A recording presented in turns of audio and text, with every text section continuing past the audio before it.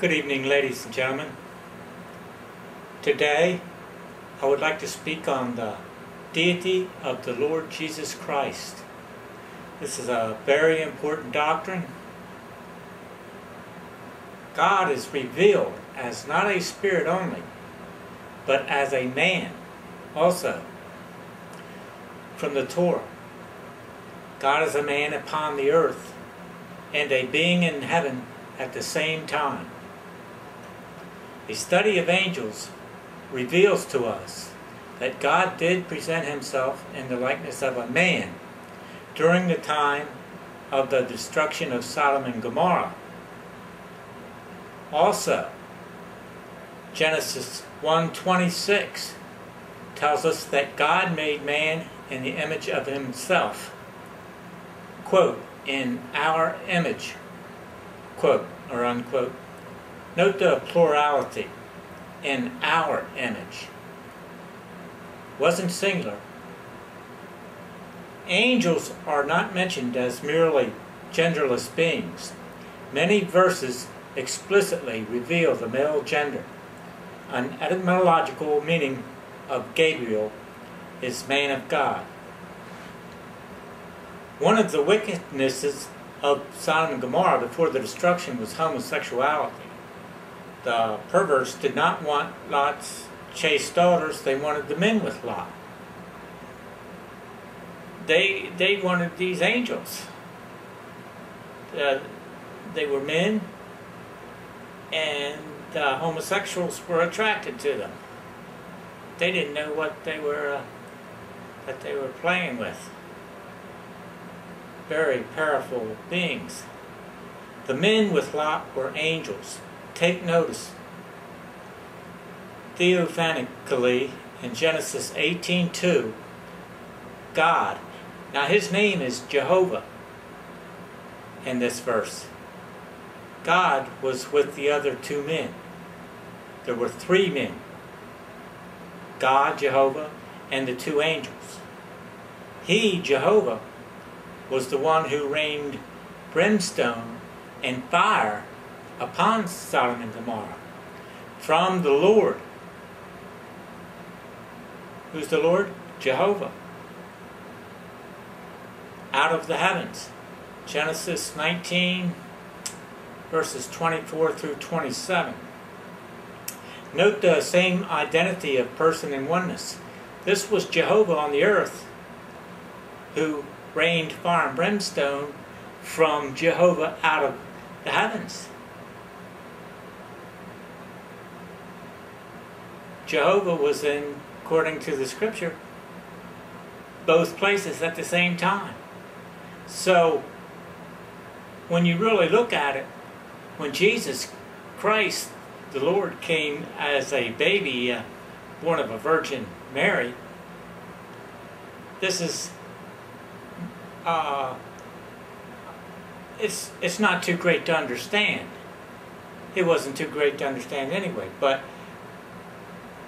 realizing that God has been on the earth before Jesus came into being.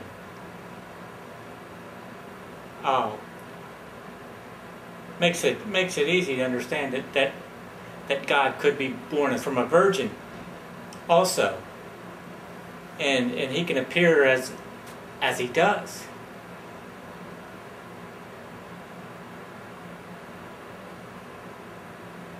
Let me read Isaiah chapter 9, verse 6. This is from the King James Version. Many people like that translation. I recommend it for people who don't study the biblical languages. You can use a concordance with it and find the Hebrew and Greek meanings of words. For unto us a child is born, unto us a son is given, and the government shall be upon his shoulder, and his name shall be called Wonderful, Counselor, the Mighty God, the Everlasting Father, the Prince of Peace. Of the increase of his government and peace there shall be no end, upon the throne of David and upon his kingdom, to order it and to establish it with judgment and with justice from henceforth, even forever. Hallelujah. Here's John 1, verse 14. And the Word was made flesh and dwelt among us, and we beheld his glory, the glory as of the only begotten of the Father, full of grace and truth. Well, in the beginning was the Word, and the Word was with God, and the Word was God. Now this verse tells us the Word was made flesh. So, I mean, right there it's telling you that God is made flesh and dwelt among us. Jesus dwelt among the Hebrew people during his time. And we beheld his glory. The glory as of the only begotten of the Father. They were, the men at the time of the Lord Jesus were around God in the flesh. And they beheld his glory. He did miracles. He did great things.